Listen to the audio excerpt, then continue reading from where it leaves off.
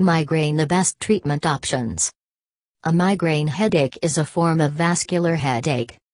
Migraine headache is caused by vasodilatation, enlargement of blood vessels, that causes the release of chemicals from nerve fibers that coil around the large arteries of the brain. Enlargement of these blood vessels stretches the nerves that coil around them and causes the nerves to release chemicals. The chemicals cause inflammation, pain, and further enlargement of the artery. The increasing enlargement of the arteries magnifies the pain. Migraine attacks commonly activate the sympathetic nervous system in the body. The sympathetic nervous system is often thought of as the part of the nervous system that controls primitive responses to stress and pain, the so-called fight or flight response, and this activation causes many of the symptoms associated with migraine attacks. For example, the increased sympathetic nervous activity in the intestine causes nausea, vomiting, and diarrhea. Sympathetic activity also delays emptying of the stomach into the small intestine and thereby prevents oral medications from entering the intestine and being absorbed. The impaired absorption of oral medications is a common reason for the ineffectiveness of medications taken to treat migraine headaches. The increased sympathetic activity also decreases the circulation of blood, and this leads to pallor of the skin as well as cold hands and feet.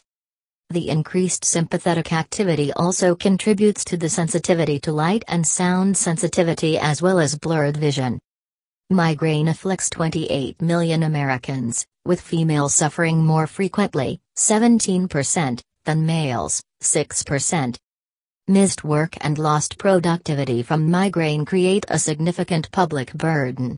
Nevertheless, migraine still remains largely underdiagnosed and undertreated. Less than half of individuals with migraine are diagnosed by their doctors. Migraine is a chronic condition with recurrent attacks. Most, but not all, migraine attacks are associated with headaches. The symptoms may include sleepiness, irritability, fatigue, depression or euphoria, yawning, and cravings for sweet or salty foods. Patients and their family members usually know that when they observe these warning symptoms that a migraine attack is beginning. Highly effective migraine solutions. Trigger management: if you're prone to migraines, certain stimuli may bring them on. Track your headaches on a calendar to look for patterns and potential catalysts such as the following. Dropping estrogen levels: before menstruating, women have a steep decline in estrogen that appears to spark migraines. Low-dose estrogen contraceptives may help. Alcohol: if you get a hangover after one drink, you may actually be experiencing a migraine. Avoid alcohol that gives you a headache within 8 hours of consumption. Missed meals: fluctuations in blood sugar can cause a cascade of escalating pain that sets up your migraine response, so don't go longer than 3 hours without food. Include a lean protein whenever you eat to help keep glucose levels steady. Caffeine: if you regularly consume large amounts of caffeine, you set yourself up for withdrawal headaches, which can stimulate your brain's migraine center and turn into migraines. Limit intake to 200 milligrams a day, that's roughly 1 8-ounce cup of coffee.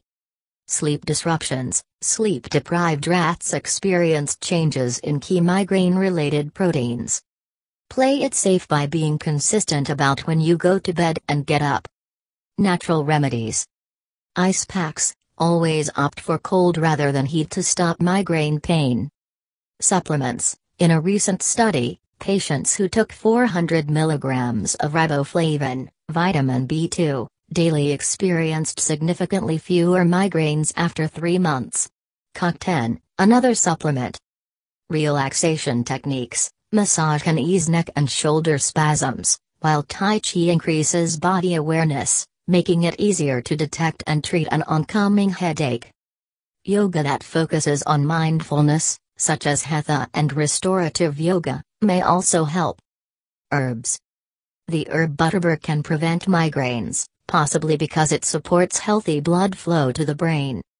Dry leaf capsules of feverfew may also reduce the frequency of migraines, though the clinical evidence is still inconclusive. Acupuncture. Several studies have found that it provides some of the same long-term results as drugs but without side effects. While this efficacy may be partly caused by the placebo effect, the treatment can still provide real relief. Medical treatments. Triptans. They affect almost every migraine-causing mechanism, but they may sometimes cause rebound headaches. Beta blockers/antihypertensives, intended to treat high blood pressure, angina, and fast heartbeats. These drugs, which include propranolol, metoprolol, and timolol, are also used to prevent migraines because they are thought to affect relevant blood vessels. Find a calm environment. At the first sign of a migraine, retreat from your usual activities if possible. Turn off the lights. Migraines often increase sensitivity to light and sound. Relax in a dark, quiet room.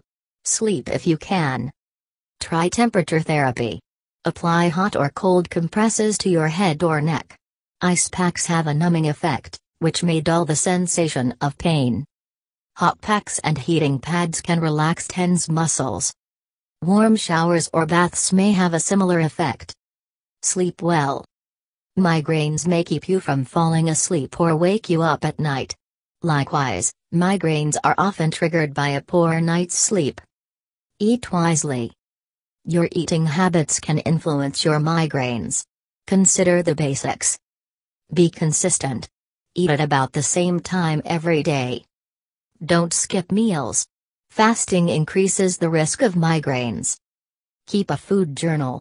Keeping track of the foods you eat and when you experience migraines can help identify potential food triggers. Avoid foods that trigger migraines. If you suspect that a certain food, such as aged cheese, chocolate, caffeine or alcohol, is triggering your migraines, eliminate it from your diet to see what happens.